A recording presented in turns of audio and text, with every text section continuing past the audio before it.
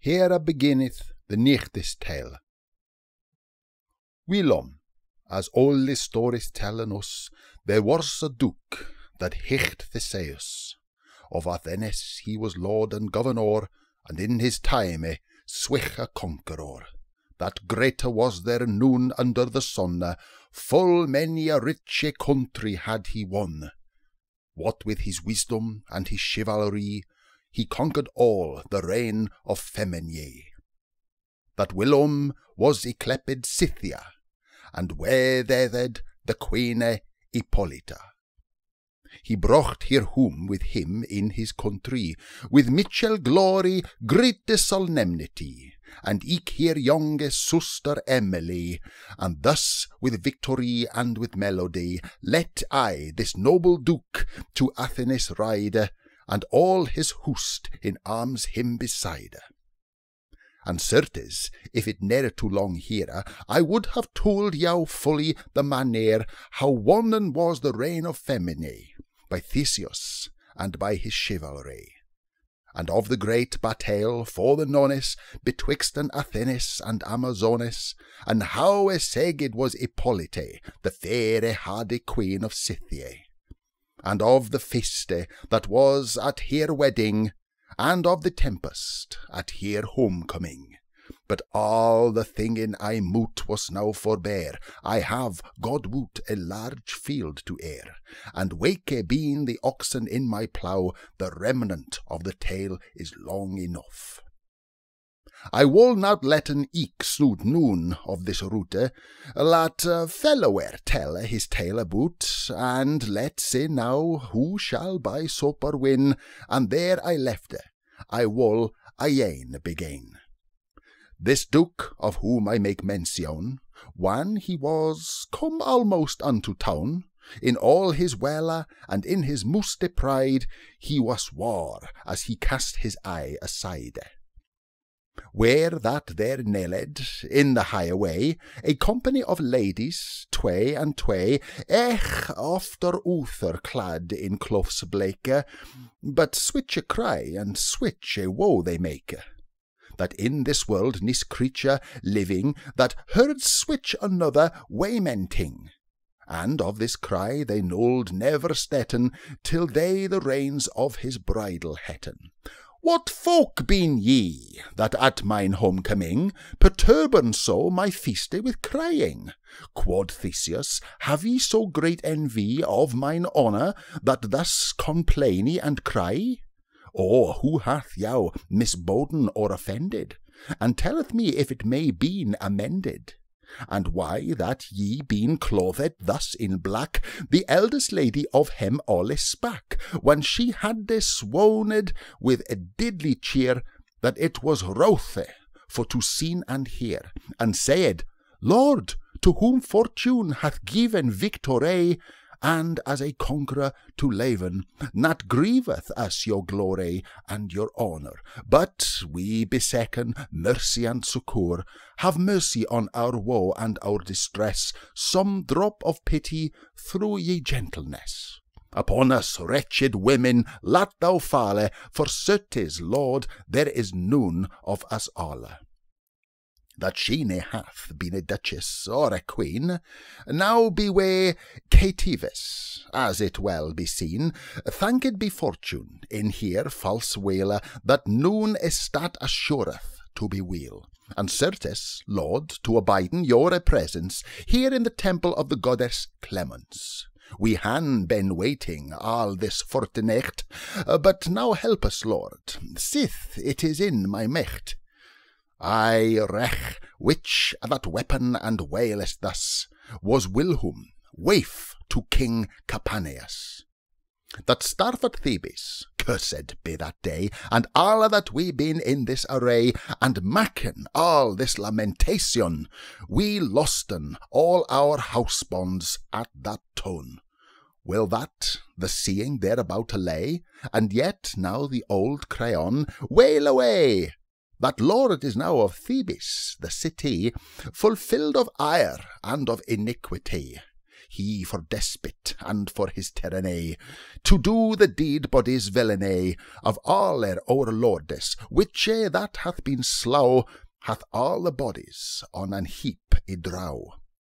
And wall not suffering him by noon sent, neither to been a burden nor a brent, but maketh houndes et him in despite, and with that word, with outen more respite. They fillen gruff, and cridden piteously, have on us wretched woman some mercy, and let our sore we sinken in thine heart, this gentle Duke doon from his coasten start. Here with the piteous, when he heard him spake, him thought that his heart would break, when he saw them so piteous and so mat, that Willem weren of so great estate, and in his armes he hem alle uppehente, and him confronteth in full good intente, and swore his oath, as he would treve nicht, he wolden doen so verforthly his mecht, upon the tyrant crayon him to wreak, that all the people of grace should speak. How crayon was of Theseus y served, as he that had his deed full well deserved, and right anon withouten moor abroad his banner he displayeth and forth rode, to Thebes ward, and all his host besiede, no near Athenes would he go ne rede. Nay, take his essay full half a day, but onward, on his way that nicht he lay, and sette anon Hippolyta their queen, and Emily her younger sister sheen, unto the tune of Athenes to dwell, and for he writ there his anamore to tell. The red statue of Mars, with spear and targe, so shineth in his white banner large, and all the feebles glittering up and down, and by his banner gorn his pennoon. Of gold full rich, in which there was a bet, the Minotaur, which he hath slow in Crete. Thus writ this Duke, thus writ this conqueror, and in his host of chivalry the floor, till that he that came to Thebes and alecht, fair in a field there as he thought to fecht. But shortly, for to specken of this thing, with Creon, which was that Thebesian king, he fought, and sloch him manly as a nicht, and plain battle, and put the folk to flicht. And by assault he won the city after, and rent adown both wall and spar and rafter. And to the ladies he stored again the bones of her friendes that were slain, to doon obsequies as was though the gips, but it were all too long for to devise. The great clamour and the waymenting that the lady made to the braining of the bodies, and the great honour that Theseus, the noble conqueror, doth to the ladies one, they from him wente. But shortly for to tell is min intente. One that is worthy Duke, this Theseus, hath Creon slain and won Thebes thus. Still, in that field he took all nicht his rest, and did with all the country as him lest, to ransack in the task of bodies deed, him for to strip of harness of weed. The pillars didden business and cure, after the battle and the discomfiture, and so befell that in the task they found girt with many a grievous bloody wound. Two young nichts ligaen by and by, both in own arms rocht full richly, of which two Archita hecht that none, and that other nicht hechte Palamon. Not fully quake, not fully deed they were, but by here court armours, and by here gear, the Heradis knew him best in special, as they that weren of blood royal. The Thebes of him and of Susteren too born, out of the task the pillows han him torn, and had him carried softly unto the tente of Theseus, and he full swoon him sent to Athenes, to dwell and in prison perpetually, no nolde, no ransom. And when this worthy Duke hath thus done, he took his host, his whom he writ anon, with laurel crowned as conqueror, and there he liveth in joy and in honour. Term of his life, what needeth words more? And in tour, and in anguish, and in woe, dwell in this Palamore, and eke actrit, for evermore there may no gold in him quit. This passeth year by year, and day by day, till it fill once in a morwe of May, that Emmeline, the fairer, was to sene, than is the lyre upon his stalk graine, and fresher than the May with flowers new. For with the rose-coloured stroof here hue, I knew which was the fairer of hem, to ere it was day, as was here wont to do. She is arisen, and already dicht, for May wool hath no skolgardy a nicht.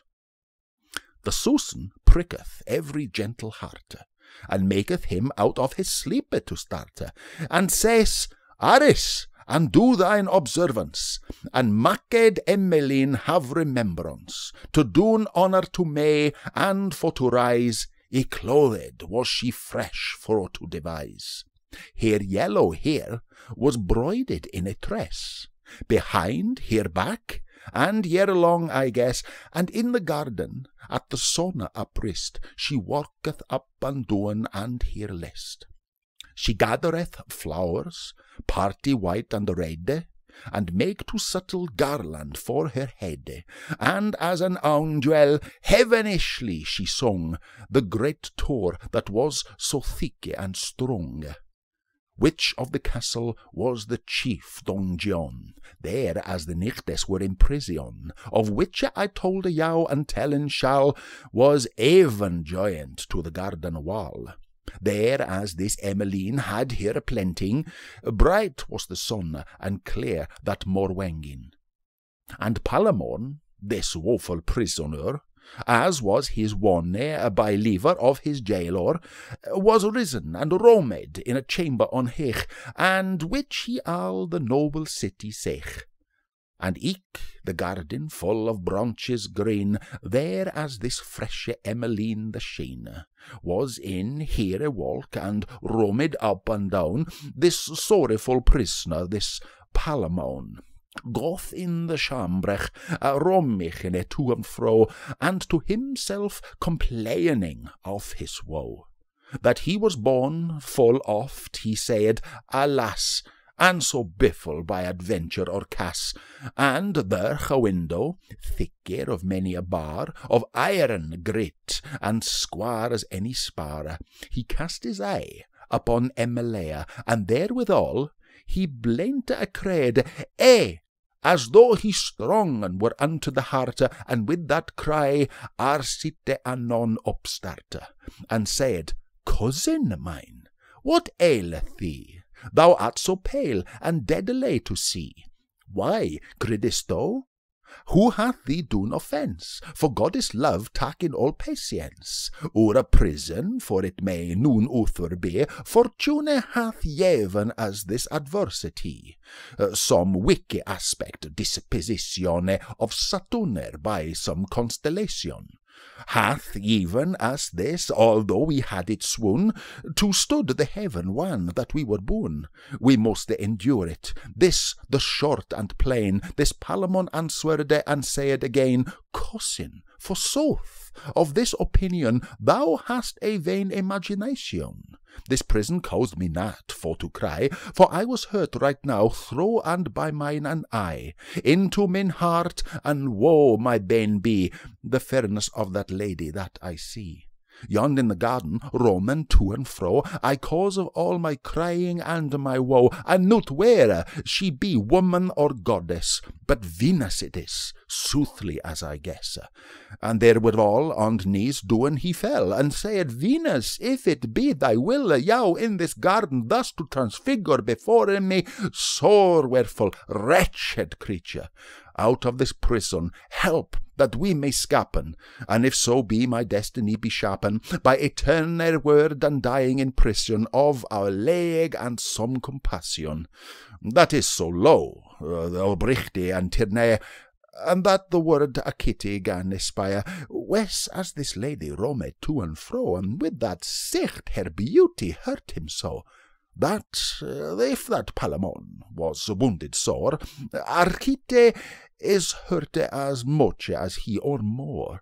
And with a sigh he said piteously, the fresher beauty sleeth me suddenly, of hire that roameth in the yonder place, and but I have here mercy and here grace, that I may see here at a least way, I nam but deed, there is na more to say.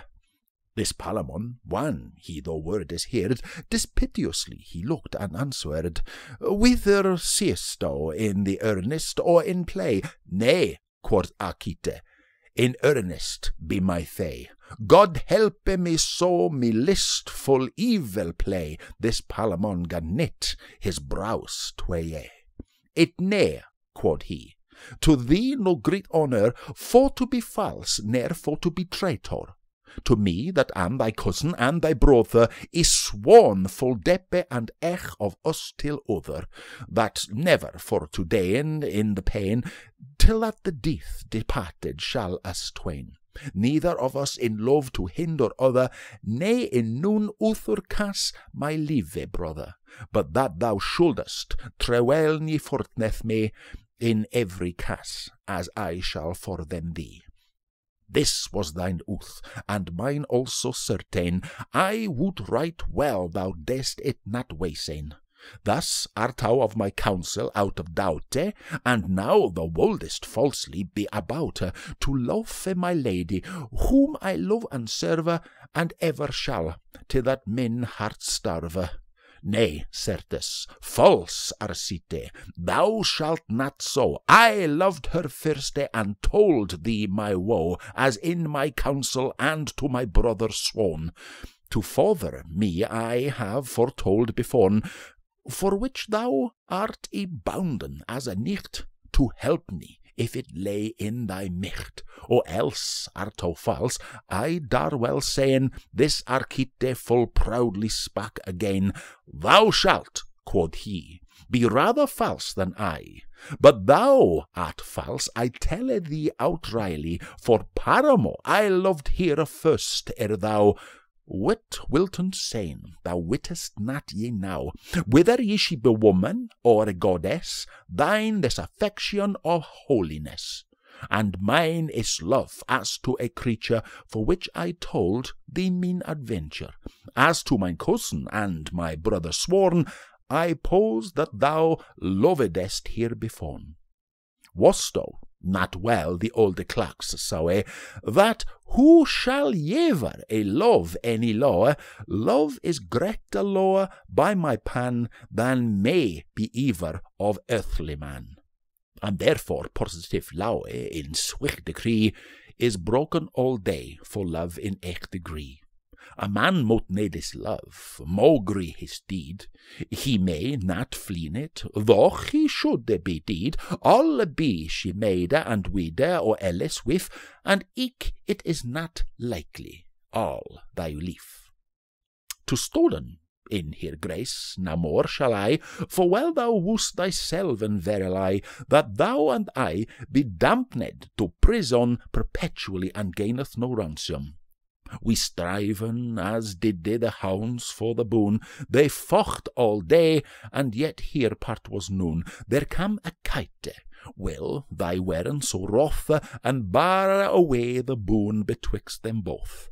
And therefore, at the king's court, my brother ech a man for himself, there is none other. Love is the list, for I love, and I shall, and soothly leave, brother, this is all. Here in this prison mute we endure, and everych of us take his adventure. Grief was the strife and long betwixt hem twain, if that I had laser for to sayn, but to the effect it happened on a day, to tell it yow as shortly as I may. A worthy duke, that hicht Protheus, that Fawella was unto Duke Theseus. Same silky day that they were children light, was come to Athenes his fellawe to visit. And for to play as he was wont to do, for in this world he loved no man so, and he loved him as tenderly again, as well they loved as olde books sayn.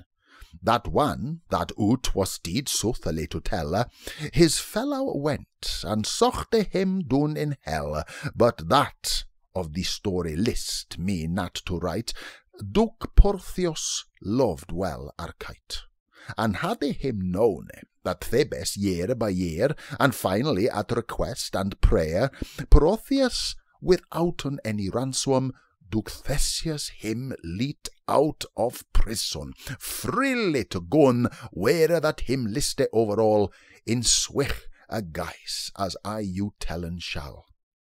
This was the forward, plainly foretending betwixt Theseus and him Arcite, that if so, were that Arcite were he found, evere in his life by day or night or stound in any country of this Theseus, and he were caught, and it was accorded thus, that with a sword he should lease his heed, there nas noon other remedy he need, but taketh his levy, and homeward he him sped, let him be war, his neck lith to wed.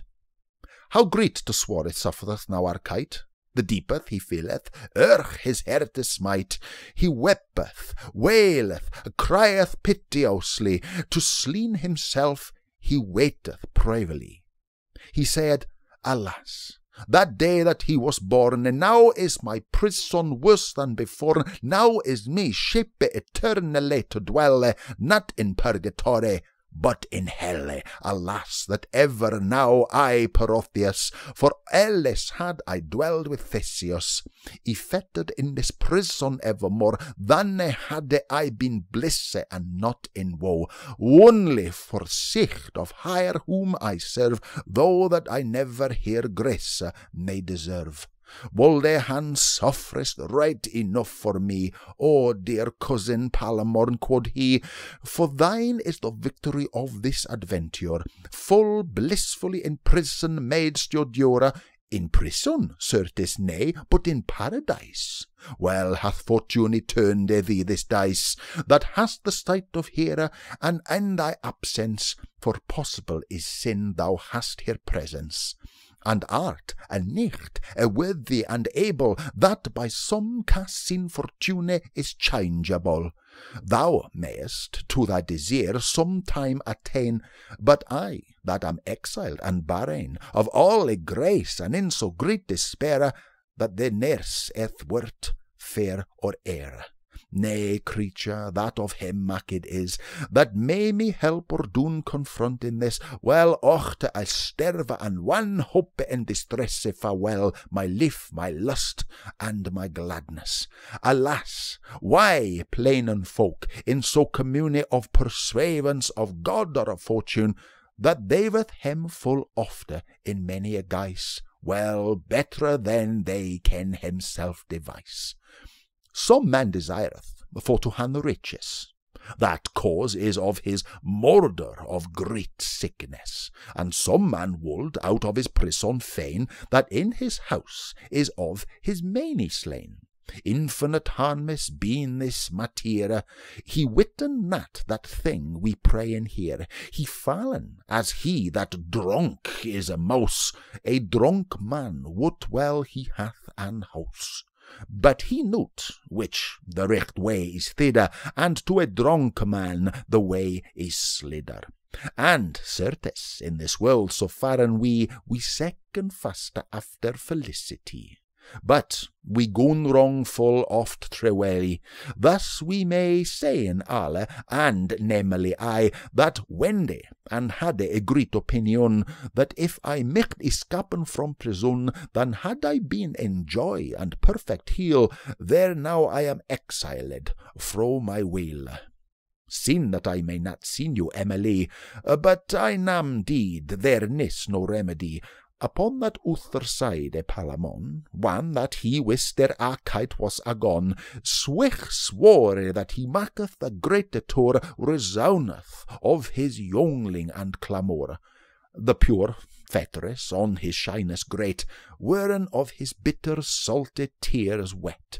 Alas, quod here, a kite, cousin mine, of all our strife, God woot the fruit is thine. Thou walkest now in Thebes at thy large, and of my woe thou yevest little charge. Thou mayest sin thou hast wisdom and manhead, assembling all the folk of our kindred, and make aware so sharp on this city, that by some adventure or some treaty thou mayest have here to lady and to wife, for whom that I most needest less my life. For as by way of possibility, sith thou art thy large of prison free, and art a lord, great is thine avantage, more is in him that stirve here in a cage. For I moot wepe and waile whilst I live, and with the woe that prison may me yeva, and yeek with pain that love me yeveth so, that doubleth all my torment and my woe. Therewith the fire of jealousy upstarte, and within his breast and hente him by the hearte, so worldly that he like was to behold the box tree or the ashen dead and cold. Thane, said he, O cruel goddess that governor this world of binding of your word eternal, and written on the table of Atomont your parliament and your etern grant. What is mankind more unto you holde than is the sheep that rooketh in the folde? For slain is man right as another beast, and dwell eke in prison and arrest, and hath silkness and great adversity, and oftentimes a guiltiless pardie. What governance is this prescience that guiltily tormenteth innocence? And yet increaseth this all my penance, that man is bounden to his observance. For God's sake, to letten of his will, there as a beast may all his lust fulfill. And when a beast is dead, he hath no pain, but man after his death moot wepe and plain. Through in this world he hath cares and woe, withouten doubt it may stonden so. The answer of this letter I divines, well, but I woot that in this world great pinus, alas, I see a serpent or a thief, that many true a man hath done mischief, gone at his large, and where a him list may turn, but I moot been in prison, thur Saturn. And eke thirch Juno, jealous and eke wood, that hath destroyed well nigh all the blood of Thebes, with highs weste valus wide, and Venus sleeth me on that other side. For jealousy and fear of him Archite, now will I stint of Palamon a light, and let him in his prison still dwell, and of Archita forth I will you tell. The summer passeth, and the nichts long, in crescent double wise the pain is strong, both of the lover and of the prisoner, I note which hath woeful master. For shortly, for to say this Palamon perpetually is dampened to prison, in chains and in fetters been deed, and Archite is exiled upon his heed. For evermore, as out of that country, no never more shall he see his lady. Your lover's acts I now question. Who hath the worse, Archite or Palamon? That one may see his lady day by day, but in prison he must dwell away. That other, where him list, may ride or go, but seen his lady shall he never mo. Now, demeth as you liste, ye that can, for I will tell forth as I began. Thus ende the nichtste taler, parte the first,